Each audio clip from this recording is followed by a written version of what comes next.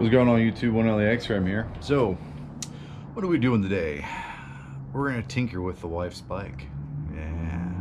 No, the clutch had an issue this morning and I had to adjust the cable.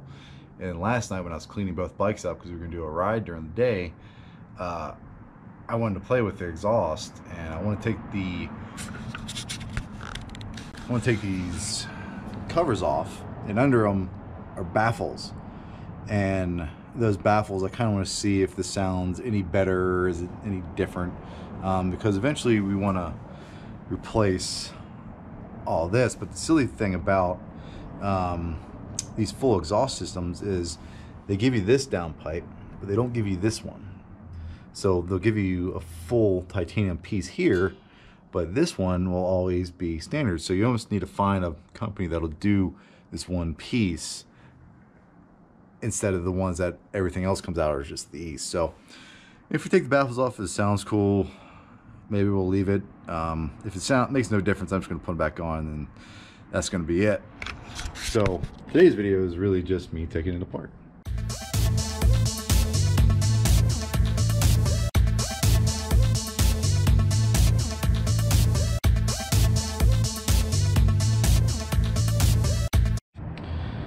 Now, due to those screws there, to make life easier on you, take this bottom one off first. Gives you a clear shot straight up. So that's what we're going to end up doing. It's the first time taking this off, and I just noticed that there's two bolts under there. So remove this guy and then get to these two screws that are back there.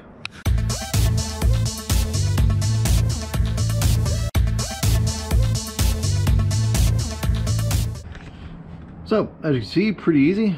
A couple screws on off, about 3.5 to 4 minutes. If you're mildly capable and have a decent set of Allen keys. The only thing is you're gonna want shorter ones for those back bolts, because you run the risk if you don't get a good seat that you'll end up stripping those screws in the back. So just keep that in mind when you go take those back ones off. All right, so now that the thing's off, I guess we should see how it sounds, huh? Let's try it out.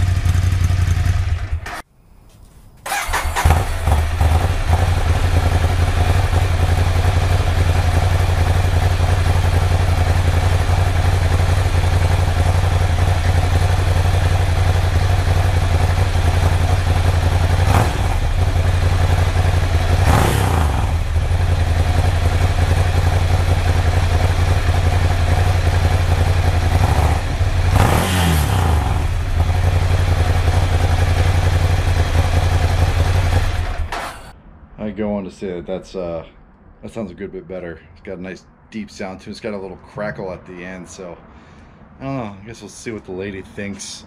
Putting it back together would be just putting those pieces back on. Obviously the two screws that hold the back piece of that slip one's not going to be there because there's nowhere to actually mount it. Alright, so side note, when you take everything off, there's nothing to mount that to. So I had to put the lower baffle back in to give that some rigidity so it wasn't flopping around when you go riding. Keep that in mind. Alrighty, so like I said, I had to mess with the clutch on this. I also had to bleed the front brakes. And then I also messed with the exhaust a little bit. I took the baffle out and just taking it around the block for a good little quick shakedown to make sure that when the clutch feels good, there might be a little bit of distance, but it still feels fine.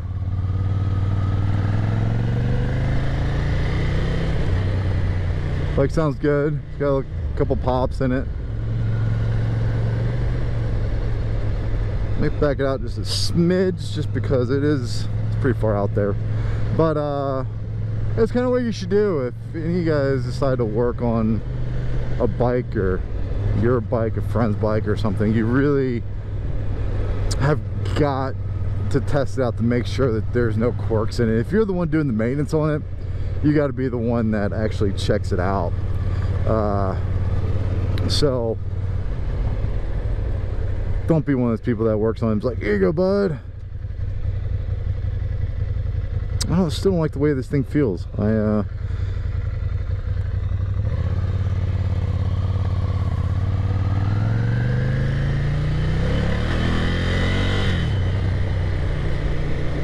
Sounds good though.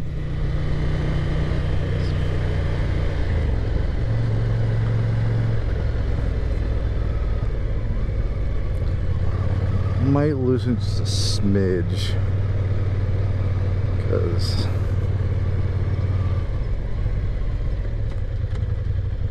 just a smidge, just a hair, half a turn, nothing crazy. Oh man, so I will say the exhaust sounds great. That's a little bit louder, not a ton, and the clutch feels great. So that concludes my setup.